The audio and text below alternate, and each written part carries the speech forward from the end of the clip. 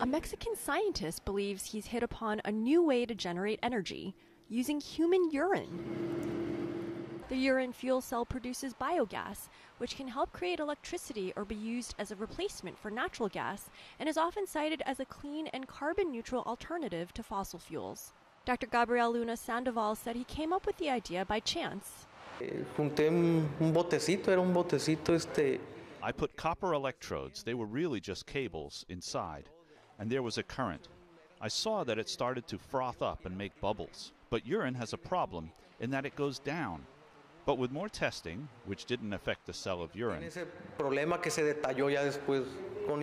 I saw there was this problem, that there was a lot of froth by putting a light in it, and saw that it lit up. I saw that there is hydrogen here with this electrolysis. Luna-Sandoval has been working on pea-powered energy for about a decade and has now patented his device. He says a liter of biogas can be produced from 5 liters of urine. With the average human producing over a liter of urine a day, Luna-Sandoval believes families could meet most of their energy needs using the power of pea. Although still a prototype, he plans to build a larger model to power homes. Urine is widely regarded as an untapped energy source.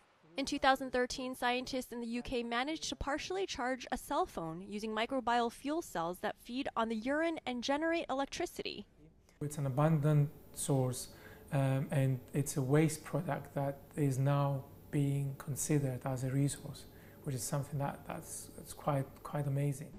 For Luna-Sandoval, the sky's the limit, or rather, the solar system. With mankind's ambition to ultimately build settlements on another planet, Luna-Sandoval believes urine could one day be used to support life on other worlds.